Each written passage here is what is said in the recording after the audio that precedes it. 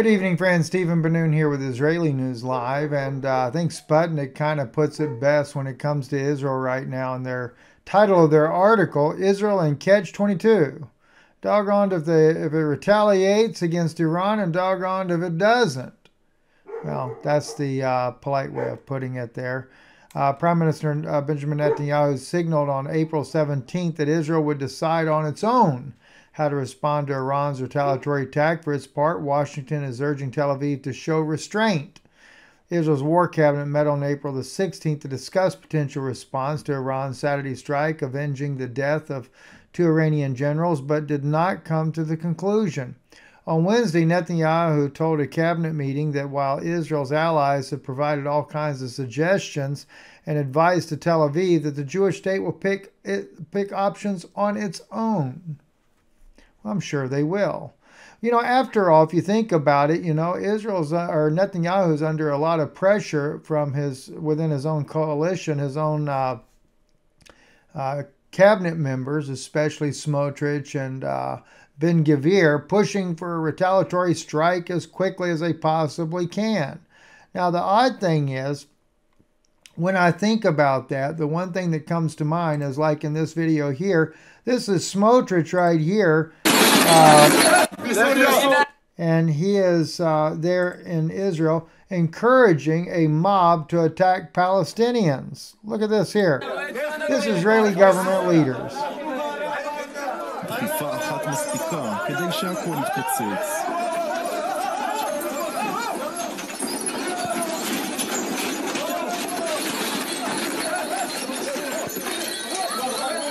You wonder why the Israeli government is in a total disarray when you've got leaders like this who go and incite violence with Palestinians just to incite violence. Just to incite the violence. And so Smotrich, one of Netanyahu's cabinet ministers there, you know, that's exactly what Israel gets there. So anyway, so they are in an awkward position, but yet Iran is saying that if they're attacked directly, they will unleash a much heavier strike on Israel. The thing is, you have to remember, Israel also has the Samson option. They are a nuclear power. They do have nuclear weapons, but they also know that Iran does too. All this talk about stopping Iran from getting nuclear weapons is only smoke and mirrors for American consumption, so that we send more money to Israel in order to be able to fund and back all the fighting that goes on over there to start with. But I will tell you this, though. Hal Turner showed here on his website there, though, that the U.S., though, is not taking this so lightly. They realize that an attack on Iran could go nuclear, and if it goes nuclear, it could cause Russia and the U.S. to go nuclear. And this video here, as well as the one here on Twitter here, this one here, though, was not at nighttime, or excuse me, this was at nighttime, this one here. The other, Al Turner was showing a daytime preparation, loading the planes with nuclear weapons there as a exercise 3 days ago. But this one's at night. Is it an exercise, or is the United States really getting ready for a nuclear war? John Wood Tribulation Now sent me this video here on Twitter there, as well as Russia also moving their own ICBMs around. And of course, Russia does that quite frequently, kind of flexing their muscle, letting the world know that if they have to go the full length of war, they'll go all out as well. But it's not just Russia, it's not just the United States also showing this nuclear flexing of the muscle there. You've also got North Korea bringing out one of its latest weapons now, a new nuclear weapon, and allegedly a hypersonic nuclear weapon. Seems like China and Russia have been sharing all that hypersonic technology with all their allies, because both Iran and now North Korea have that type of technology. So, you know, the question is where are we headed? Where are we headed? You know. Also, and not besides Smotrich acting the way he does and everything, this video here shows women that are their husbands were taken captive, and they're protesting outside of Netanyahu's home, and this is the way they're treated by Israeli police there. I want you to see this here.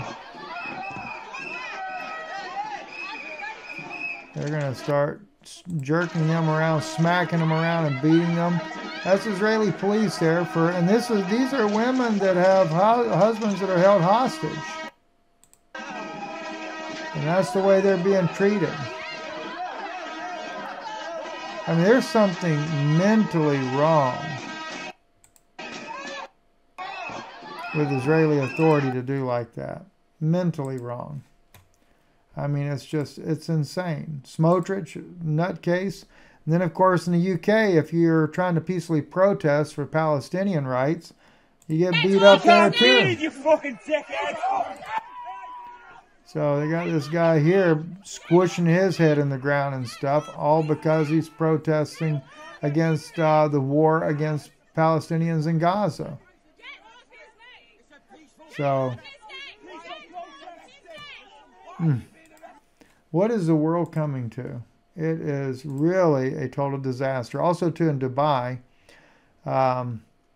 India, this picture of the airport there, underwater. I certainly hope that he's only taxiing and not trying to take off, right? This is nuts. All this rainfall. I tell you, we've got some serious issues happening on the earth. Anyway, listen, one thing I want to tell you guys, too. Tomorrow, we do our teaching that we have. I have 500 spaces available. It's also posted on patreon.com/Israeli News Live. And I'm going to be dealing with the book of Daniel, chapter 11 tomorrow, going into deeper, going into the translation of that, seeing what we can find in there. So hopefully you can come join us. It's at 8 p.m. Eastern Time, and that's at www.steven,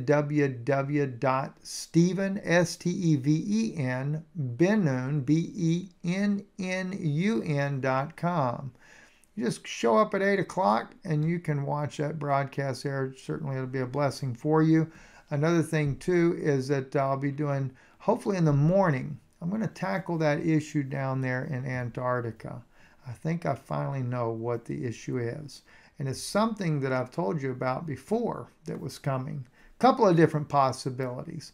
Anyway, we're going to talk about that. I'm going to share that on Patreon as well. God bless you. Have a great night. And I would definitely be more in prayer now than ever before.